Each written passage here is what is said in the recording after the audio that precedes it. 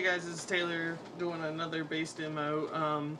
This time I have the ultra super awesome and rare Ibanez ST-980 8-string bass.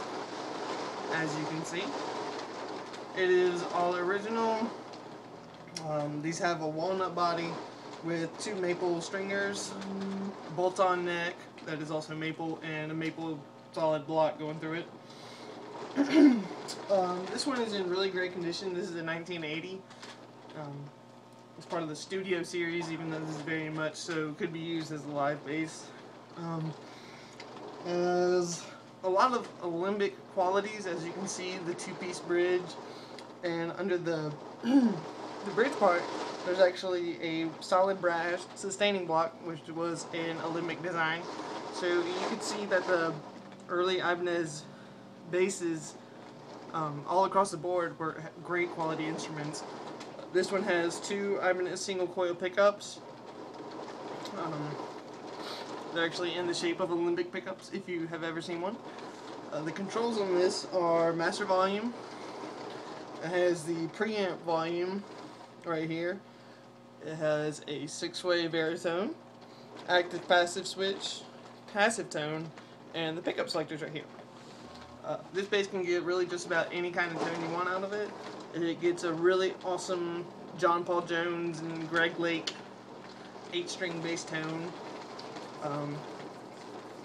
I've been wanting one of these forever, and I picked one up for a band that I was going to be in, which didn't quite work out.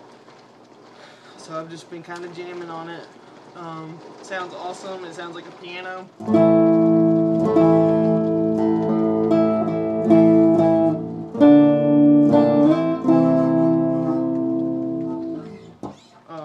This one is strong, and the higher string, the high octave is right here, and the low octave is on bottom, which makes it great for playing with the pick, which I do, at least on this bass.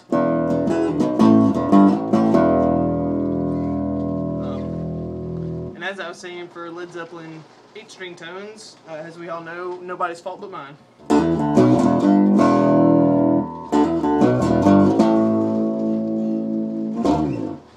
I picked this up on Talkbass. The guy who had it did an awesome job having it set up.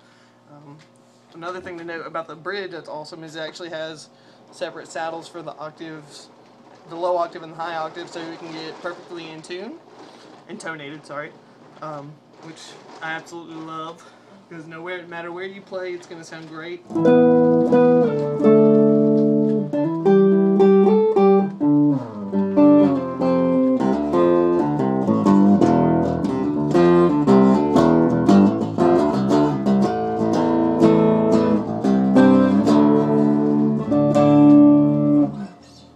It has a rosewood fingerboard, really awesome abalone dot inlays, 24 fret neck. It's a 32-inch scale, which makes it really awesome to play into tune since it has this ginormous headstock. The only thing that's really wrong with this one is the back of one of the tuning keys is missing, which doesn't affect its stability or function or whatever. It's great playing bass, some dings here and there. The only complaint I have about it is that it is super heavy. This is the heaviest bass I have ever owned, and I'd put it around, it's over 10 pounds definitely. I'm going to go through the controls a little bit right now. I'm playing through my 1970 Ampeg V4B into an SVT 1540 cabinet. As you can see, this is my baby, my dream amp. So anyways, I'll give you some little demos. This is what I've been playing on is the neck pickup, tone all the way up, and the baritone, and it's allowing all the frequencies through. And so I'll just go through the positions on the baritone. So that's position 1. This is 2.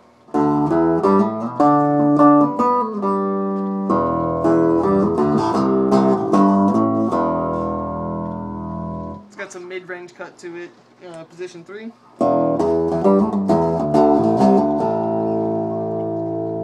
Even more cut. Basically, as you go, it cuts more of the mid-range and high frequencies out. This is the 4th position.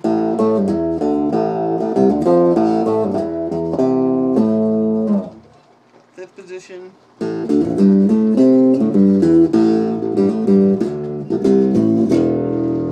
In the 6th position.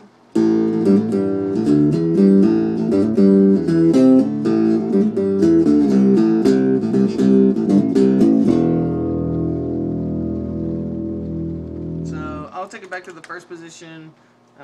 Another great song that was actually used a 12-string in the recording in an 8-string live is Jeremy by Pearl Jam.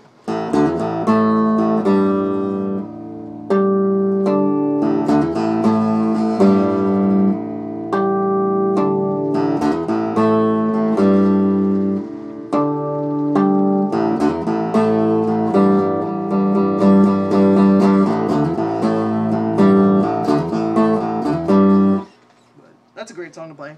So anyways, back to position 1, and real quick I'll go with the tone all the way off.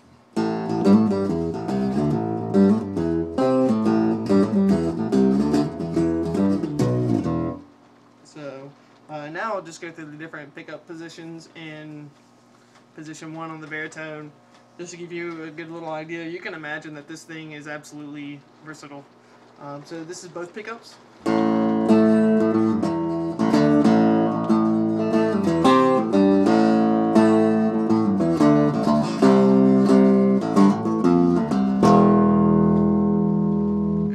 Pickup.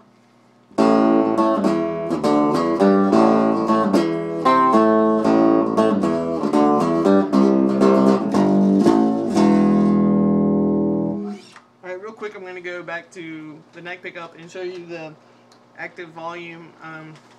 It doesn't really sound too completely different to me personally, so let me just switch channels real quick.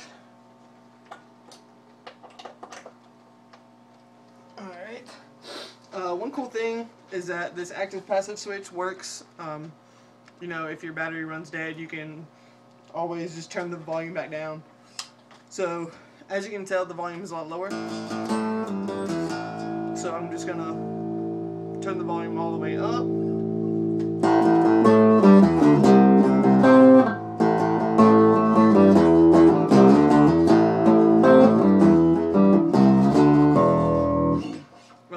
So that's all the positions and the little active filter. All the demoing and stuff was done passively. Just real quick, you can play this with your fingers.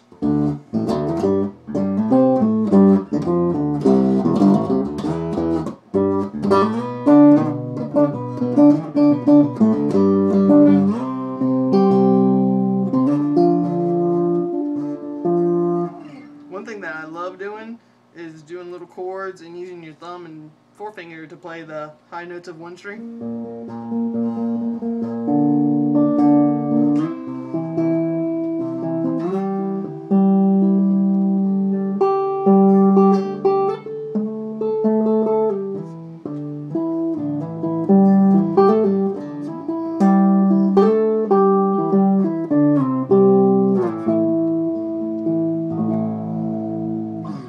So anyways, that's the Ibanez ST-980 8-string bass in a nutshell. Feel free to comment, like, hate, whatever. It really doesn't matter. But thanks for watching.